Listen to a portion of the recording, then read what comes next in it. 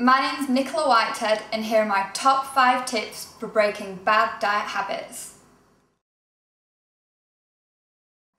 Weight can have a habit of creeping on. We may think that we're eating healthily, but it's often those mindless bad habits that can either cause weight gain or halt our weight loss attempts. So what can we do to stop them?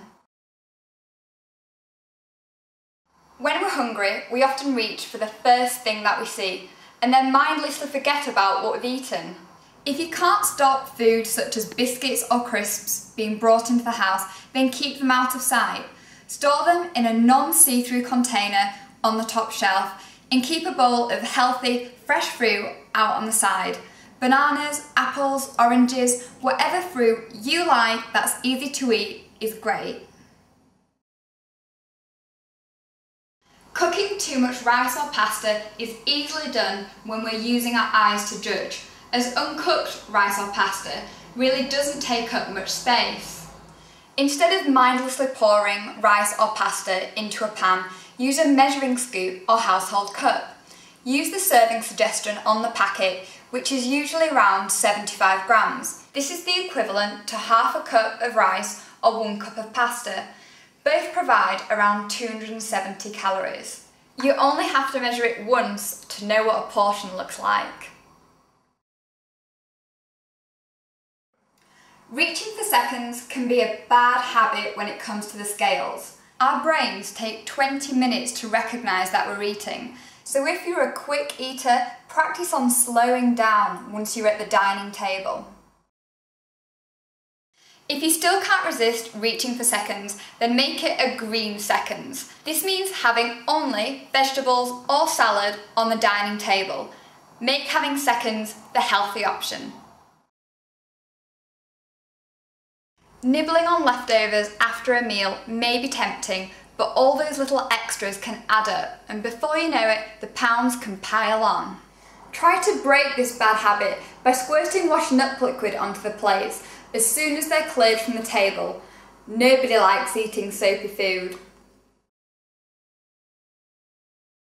When we're out and about, it's often convenient to grab a quick bite, but eating out doesn't have to mean eating unhealthily. Spending just a few seconds looking at packet labels can mean the difference between mindlessly losing weight and mindlessly gaining it. Take these 2 sandwiches for example. This one contains over 600 calories and over 20 grams of fat, whereas this one contains nearly half the calories at just over 300 and contains less than 5 grams of fat. So what happens when we're eating on the go? When we're out and about, us Brits like nothing better than convenience foods. But did you know that fast food outlets and shops are actually becoming more nutritionally savvy when it comes to displaying the calorie information of their meals? So let's see if any fast food lovers have given their calorie intakes a thought, or have they fallen into the mindless overeating trap. Excuse me, can I ask you a few questions about your lunch today? Yeah, sure.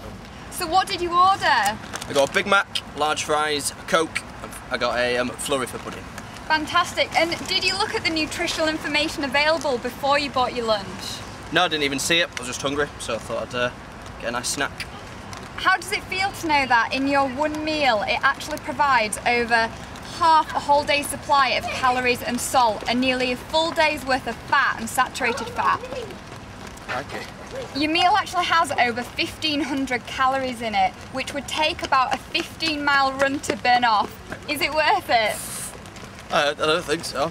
I'm going to have to run home now after that. Fantastic, thanks for speaking to me.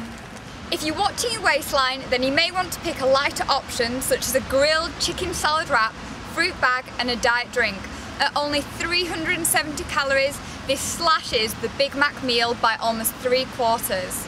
Excuse me girls, can I ask you a few questions about your lunch today? Yeah, sure, that's fine. Did either of you look at the front of the pack traffic light labelling on your lunches today?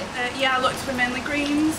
Did you? And did you? No, I didn't, to be honest. I just looked for whatever I wanted to eat. Okay, so this salad is mainly got green on the traffic light. So if we look at the back, the first few ingredients are lentils or prawns, which are relatively low in fat.